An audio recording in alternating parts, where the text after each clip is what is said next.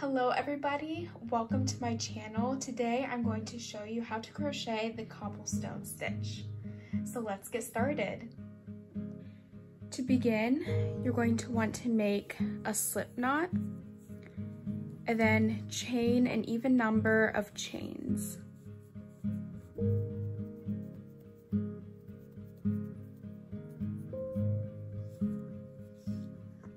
Okay, so I have an even number of chains and now I need to chain one more to act as that turning chain.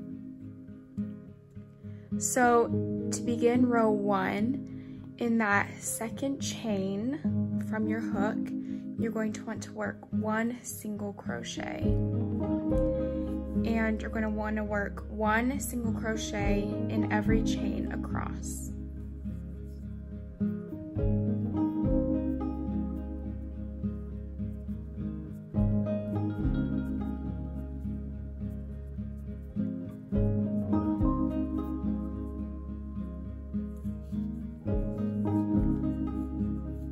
So I just reached the end of row 1. Now I'm going to chain 1 and turn.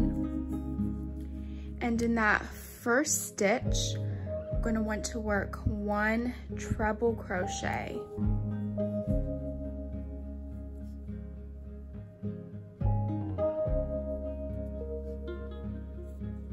Okay. And then in that second stitch, work 1 single crochet.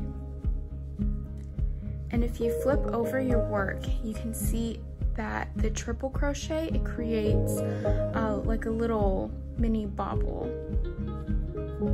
So now turn back around, and in that next stitch, work 1 triple crochet. And then the next stitch, 1 single crochet. So this is really all it is. You're going to continue altering between 1 triple crochet and 1 single crochet until you've reached the end of the row.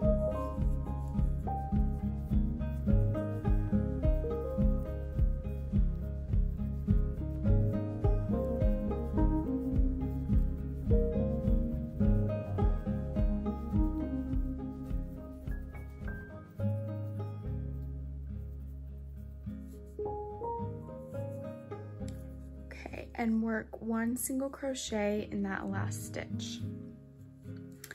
So now chain 1, and you're going to turn your work, and this will be the right side of the work because it has all of these fun little bobbles. So now you're going to want to work 1 single crochet in every stitch.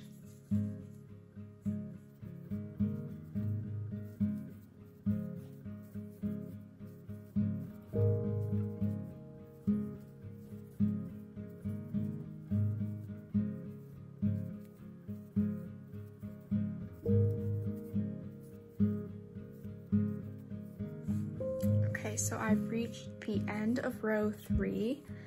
So now chain 1 and turn. And this time we're going to work 1 single crochet into that first stitch, and then 1 triple crochet into the second stitch. And again, we're going to want to continue altering between 1 single crochet and 1 triple crochet until we've reached the end of the row.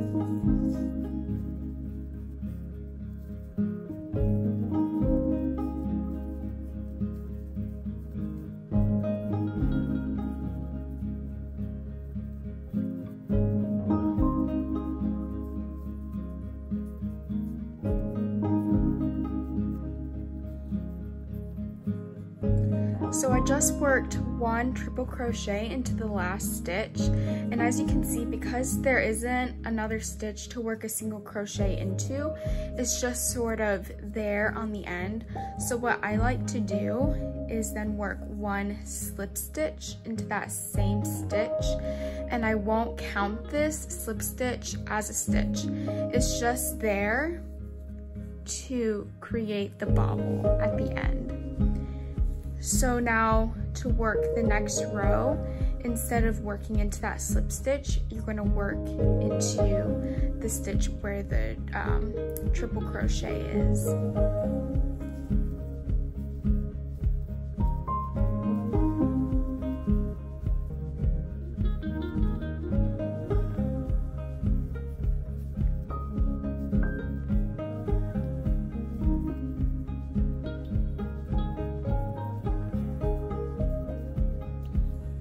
Okay, and this is what it should look like after row 5, and you're going to want to continue repeating rows 2 through 5 until you've reached your desired length.